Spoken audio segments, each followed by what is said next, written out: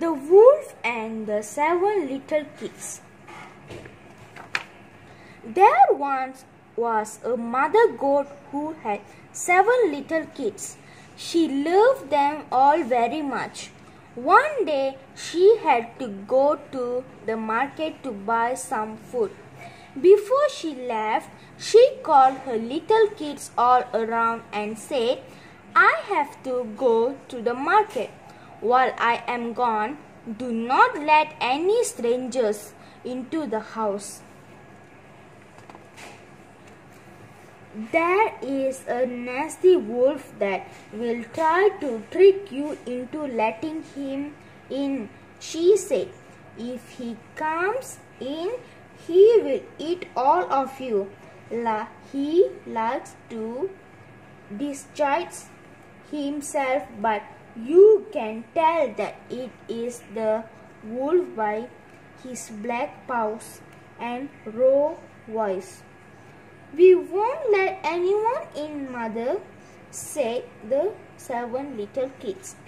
"We will watch out for the wolf." Soon after the mother goat left, there was a knock on the door. It was the nasty old wolf. "Of course. Who is it?" asked the 7 little kids. "Dear children, I am your mother," said the wolf in his raw voice. "I have come back from the market and I have a present for each of you. Open the door and let me in." But the little kid remembered what their mother had said. When they looked out the window, they saw the wolf's black paws. "We won't open the door," said the oldest kid. "Our mother's voice is sweet and soft, but your voice is raw. Our mother has white paws, but you have black paws. You are not our mother. You are the nasty wolf." The wolf was very angry. He stormed away, but as he went, he had an idea.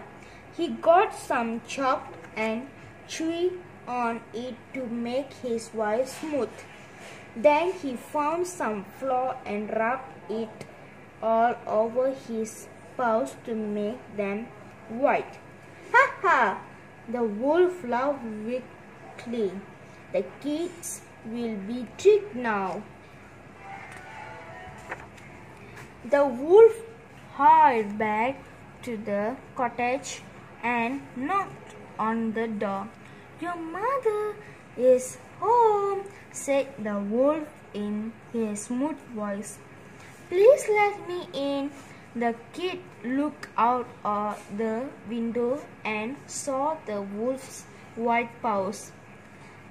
They thought it was their mother, so they opened the door. The wolf jumped in, caught them one by one and gobbled them up. Then he fell asleep. Soon the mother goat came home. When she saw the sleeping wolf and his arched belly, she knew at once what had happened. At first, she cried for her poor children, but then she saw something moving in the wolf's belly. "My kids are still alive," said the mother goat to herself. Quickly, she ran inside the cottage to get her pepper pot.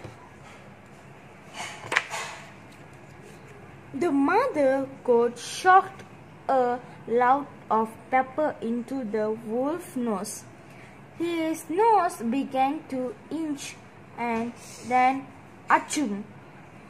He sneezed loudly 7 times. With each hutch, sneezed, out popped one of the little kids.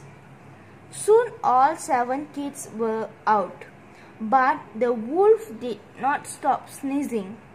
He sneezed all the way into the forest and out the other side, and he was never seen